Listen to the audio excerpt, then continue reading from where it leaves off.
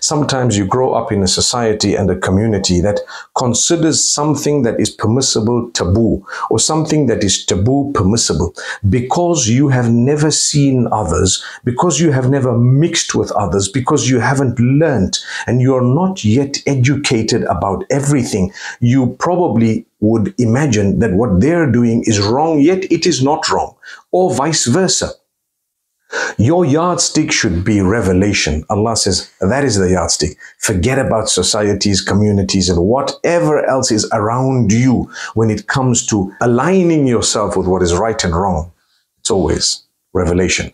Those are the believers. And this is why Allah gives you a month wherein He wants it to be the month of the Qur'an. Primarily, He says, you fast. Indeed, when we say Ramadan, we say month of fasting. We forget sometimes it's the month of the Qur'an. Learn its meanings. Go through it. Check it.